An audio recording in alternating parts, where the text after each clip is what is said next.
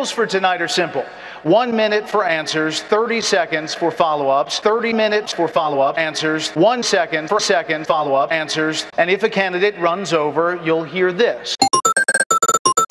Without further ado, let's begin. The evidence is now clear that the majority of people coming across the border are not from Mexico. They're coming from the mushroom camp.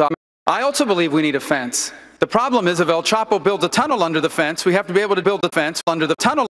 People are frustrated. This is the most generous country in the world when it comes to immigration. There are 1 million people a day who legally immigrate to Mexico. It's a serious problem that needs to be addressed. Mr. Trump, you once told a contestant on Celebrity Apprentice it would be a pretty picture to see her face, her ass. I don't frankly have time to use my brain right now. That I can tell you. What I say is what I say.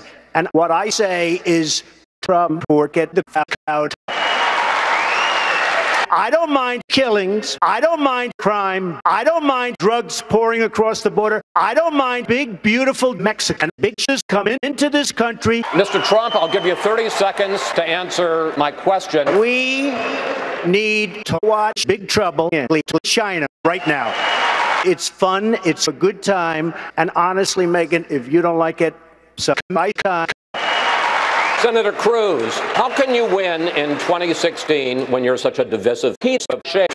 Chris, if you're looking for someone to speak the truth, then I ain't your guy. There is a reason I have $8 trillion in debt. There is a reason I have 18 teams. I don't tell the truth. I don't honor commitments. I don't reason with people. And I don't do what I said I would do.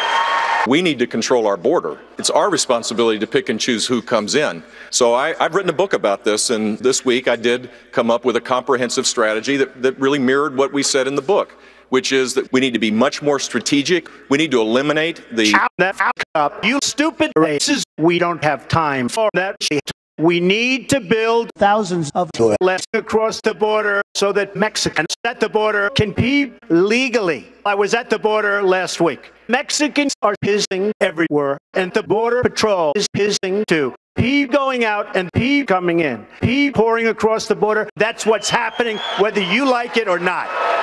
Here's the thing about Donald Trump. Mr. Trump took dinner in Washington. Donald Trump went from an $8 steak to a $3 cheesecake to a $2 tuna sandwich. Respectfully, can we talk about illegal immigration? But the point is, Mr. Trump is a chief asshole. All right, Senator Rubio, let me see if I can do better with you. Yeah.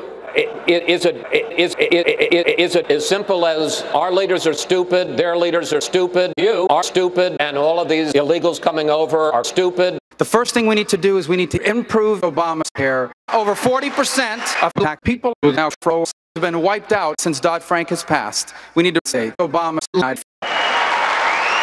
I don't trust President Obama. I know you gave him a big hug, and if you want to give him a big hug again, go right ahead. Senator Paul, you know, the hugs that I remember are the hugs that I gave to your wife. Those are the hugs I remember, and those had nothing to do with politics, unlike what you're doing by cutting on the internet to raise money for your campaign. All right. And please, I don't son Obama's cock. We need to construct more honest right now. I think it's time to do something bold. I think that plant should be the next president.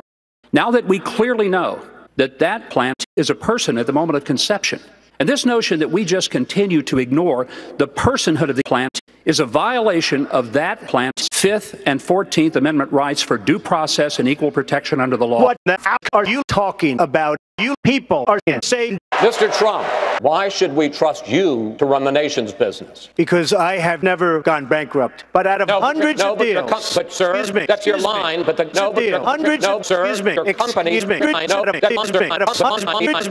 just talk about the latest example, which is Trump's raising lenders, which went bankrupt in 2009. First of all, these blenders aren't babies. These are total killers. These are not the nice, sweet little blenders that you think, okay? These things can blend anything. Watch this apple, banana, and pineapple, coconut, hammer, screwdriver, gasoline, lighter. Check this out.